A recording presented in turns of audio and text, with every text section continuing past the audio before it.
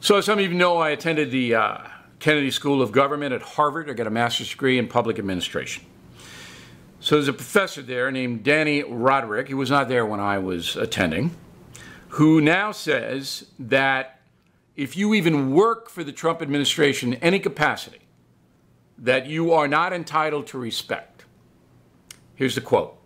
Trump's close associates and political appointees are his enablers, regardless of their personal merits and how much they try to disassociate themselves with Trump's utterances.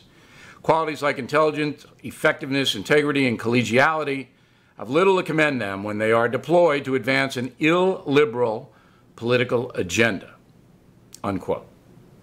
Okay, so he's basically saying that Harvard and every other university should ban, attack anyone who works or is associated with Donald Trump. This is fascism. It's what they did in Italy in the 30s, in Spain in the 30s, in Germany in the 30s, the Soviet Union in the 20s and 30s. Fascism.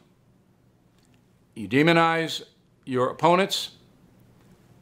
It's his opinion, this dopey professor. I mean, I just wish I was back there for a day and was sitting in his class. I could destroy him. So it's your opinion, professor, that the Trump administration is immoral or racist or whatever you want to say. It's your opinion.